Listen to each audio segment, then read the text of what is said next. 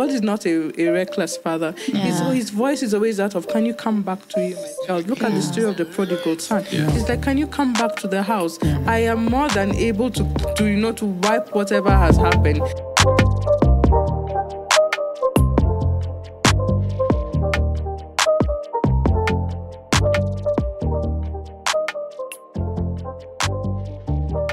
A very good morning, good afternoon, good evening to you from wherever you're tuning into.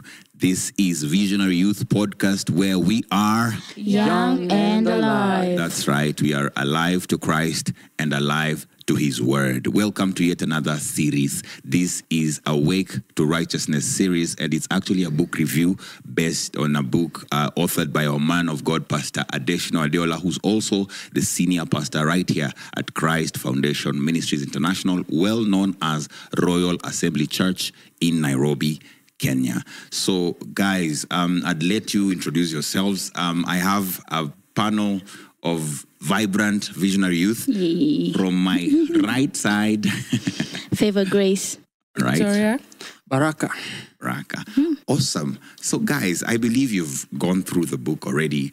Personally, this book has really blessed me. It's something in this book that changed my perception of what righteousness is. So today we are discussing all about righteousness. So what's your understanding of the term righteousness? Victoria? I would say, first of all, the most important thing we need to know about righteousness is that righteousness is a gift.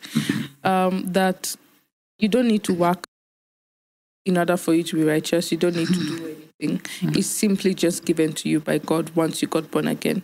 And once you understand that, there's a belief system in you that changes, that makes things now begin to work for you. Because if you don't understand that righteousness is a gift, you'll end up, or rather people will end up getting tired of doing things. So where you hear, then you begin to hear people say things like, oh, I'm doing this, I'm doing that, I don't know why things are not working. It's because you are constantly trying to work, whereby they're not supposed to work. We're just supposed to freely you're given, freely you receive. So just understanding basically that righteousness is a gift, I believe it's basically just cures 100% or rather 90% of your problems already by you just believing. Just believing simply that I've been given a gift which is called righteousness. Amen. Yeah. Brother Arnold, maybe you'd like to chip in. As she said, righteousness is a gift. You don't work for it. And also we get to understand that righteousness is also God's nature. And when you receive, God is a spirit. Yes. And when you receive Christ, you receive a new spirit, the spirit of Christ, of which we know Christ and God, they are one. Yes. And as I've said, God is righteousness. So when you receive His spirit, also become righteous. Yeah, simply put. Amen. So maybe, Grace, you can tell us, how does one become righteous?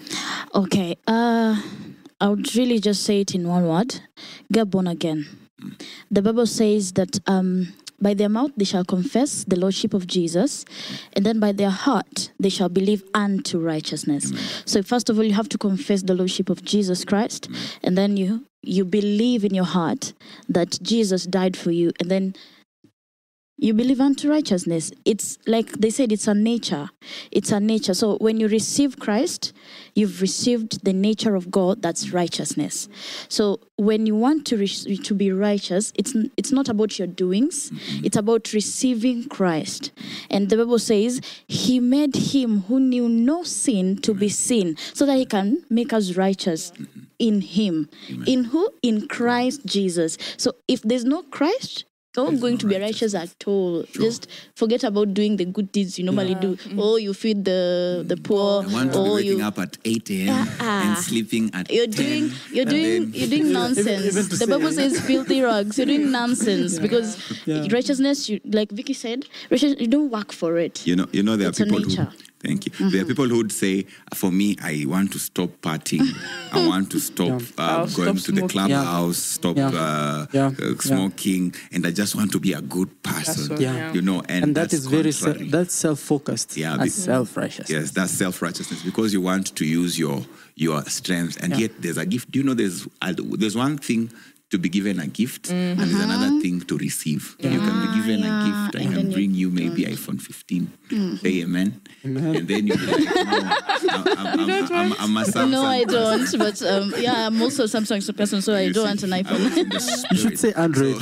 Android. No, it's Samsung, my friend. Yeah. So now, at least now we are understanding the nature of righteousness as is a gift, and also it gives you that ability. Righteousness, I would say, is that ability to stand in the presence of God without fear of judgment, of condemnation, of unworthiness. You know, for me personally, I struggled with this issue of righteousness because I thought, work out your salvation in fear and Trembling. So I used to think the fear of working out my righteousness was, it's because sometimes we even a born again believer can fall into sin, can be tempted to sin, and that does not mean that you've lost your righteous nature. Yeah, you may be in the ark, but you're falling in the ark. You're not falling outside the ark. Yes.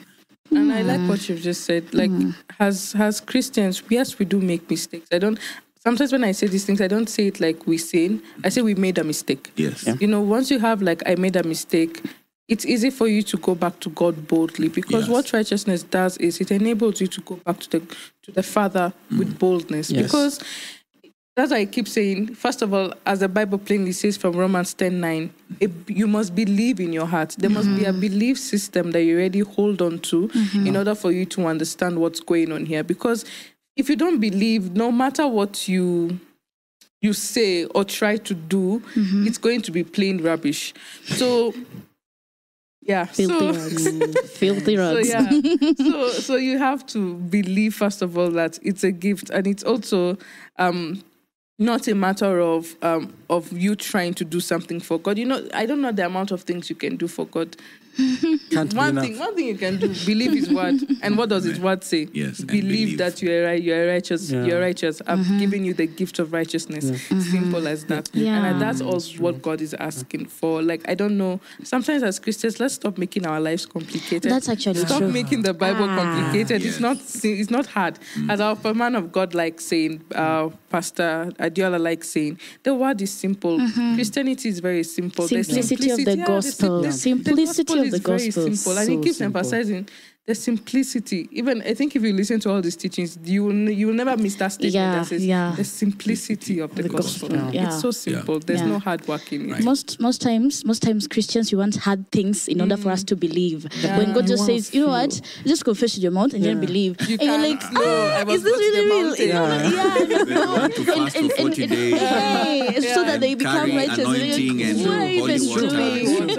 Mantle. And give a seed. And You're also working your sometimes, it's funny because we are human beings. We're not human doings. Amen. I mean, Hallelujah. beings, you be. you're Wow, not doings. okay. Yeah. Come on. And so the scriptures say in Hebrews chapter 4, verse 6, I believe, it says, therefore come boldly, verse 16, therefore come boldly to the throne of grace, that you may obtain mercy and grace to help in time of need. So whenever we are approaching God, He should be that heavenly Father. We should relate with Him on basis of He is my Father. Not that, some people have a wrong understanding of God. They think He's an angry From a old man. distance. Up in the man in the sky, man upstairs, who's just staying there and making rules that if you don't follow the rule, then With a stick.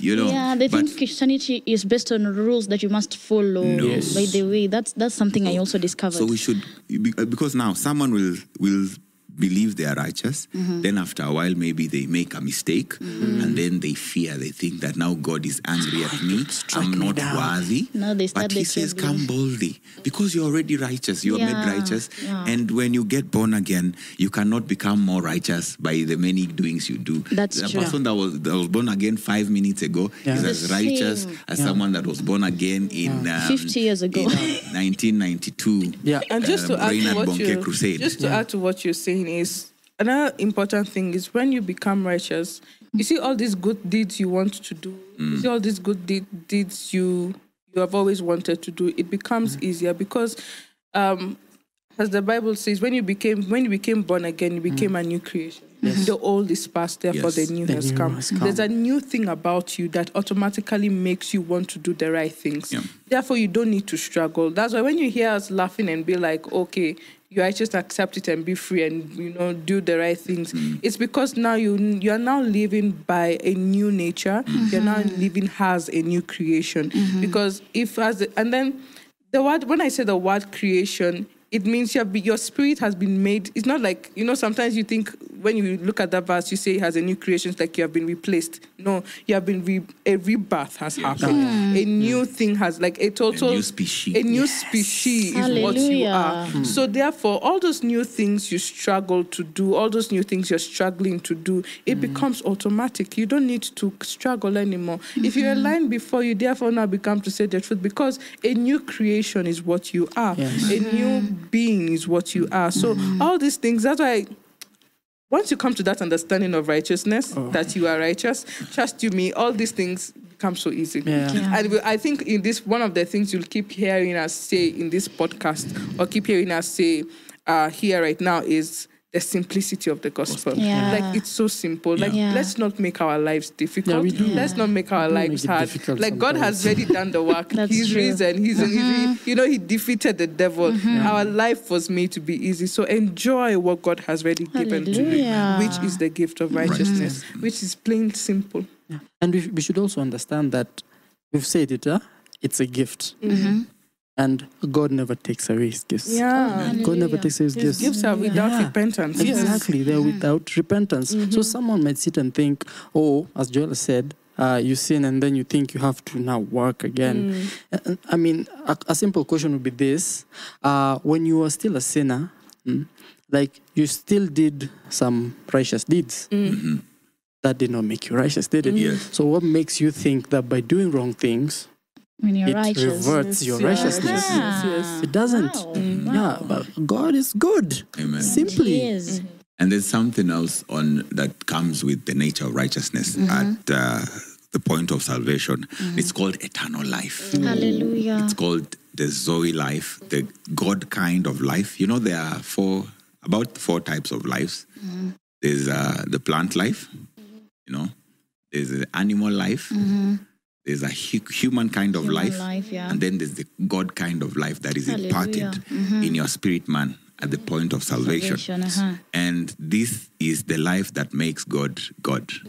It's the life that you share with your heavenly Father. The Bible says in 1 Corinthians chapter 6 verse 17 that he that is joined to the Lord is one spirit with him. So these things only come by your believing, by your belief system. You have to renew your mind and believe that you've been made righteous. One thing that helped me to continue in God, because in my formative years as a young Christian, I used to have a series of backslidings. I would be on fire for 3 months, backslide for 7 months, come back, because I was trying so hard to be holy. So I used to think this is just for pastors, this is just for evangelists, not for a young person, But then God showed me through the teaching of the Word of God, especially right here at our Royal Assembly, through our man and woman of God, how God speaks to them this topic of righteousness. Because here, by the way, if you're watching us right now at Royal Assembly, we are taught the word of faith and the gift of righteousness. Those are like our pillar teachings in this house. So that life of God, that eternal life, I used to think that maybe one has to die for them to receive eternal life. But then I learned that you can actually, you can live after you receive Christ. You already have eternal life in you. And that nature, that life is what makes you righteous. Is what makes you look at sin and hate sin. Automatically, my heart started growing cold towards the things of the world without even me realizing. It's a newness. Over time. And then I learned, so I am righteous. And as the Bible says, as you've spoken in my hearing, so shall it be. As you speak those words, the Bible says we have grace on our lips. As you declare in the morning, I am the righteousness of God in Christ. Shall be filled by the words of your mouth. Exactly. So with time, I realized that, Oh, by the way, just to say something. So maybe there's somebody outside here who actually thinks you're so low, you're so unworthy to even receive Christ. For example, like I had a friend who was so much into drugs. And I told this person, you know what? Jesus loves you either way. He died for you and you even didn't know about him. So I shared the word with him. And apparently, the first thought that came to his mind was, I am too in it to get out. You know, And that's actually a very big testimony, because right now he's out of drugs, like totally. Hallelujah. He received Christ. He didn't do anything. He actually used to come to church while he was still doing the drugs. And he was washed. Somewhere in between. The the desire drugs- went out. Yeah, he literally just you lost have taste to of the lose drugs. taste for it. Totally. And right now he's totally clean. And that's Totally. why sometimes you hear pastors say, no matter what you're doing currently, come to church. The beginning of every, for lack of a better word, I'm using this word very strictly, deliverance begins by you just confessing the word, the Lordship of Jesus. Once you confess that word, Yeah. start coming to church, you will easily lose taste for the things of the world. That's so true. Because That's so you true. can't have two natures cannot exist in They one. can't No one, but coexist. yeah, that's true. One has to disappear, Yeah. and the nature of God supersedes the nature of the devil. So those things that you used to do before will automatically have to just disappear, Yeah. and therefore you now start imbibing the things God wants you to be, because you are not here on earth just to live by and then die and then go to heaven. We all have a calling. We all have a purpose that we are supposed to fulfill here on earth. Therefore, if you, knowing that we have that calling and we have a purpose here on earth, therefore there are things you ought not to be doing. Yeah. And because you have that nature of God in you, you will not do them. Not to them. We are not saying you will not make mistakes, but we are saying that nature will help you come back. There's always going to be a coming back. And God is such a loving Father in that when you come back, He doesn't give you the eye of condemning you. Yeah. There's something I also love our man of God says. He says sometimes whenever you feel condemned or whenever you feel like your voice in your head telling you are not worthy, that is never the voice of God. Yes. The voice of God Very true. is always the voice of peace, always the voice of faith. God will never be shout. God is not a reckless Father. Yeah. His voice is always that of, can you come back to you, my child? Look at the story of the prodigal son. Yeah. It's like, can you come back to the house? I am more than able to wipe whatever has happened. Come back to me. That is always the voice of a father. And a father is never the person who will treat. He never kicks you out of the house. Never. And also, There's something I love telling people whenever I'm with my friends and it's time to go. And I tell them, I've not been chased away from my house. I can always go back to my father's house. Yes. And that's how God is. That's the mentality He wants us to have.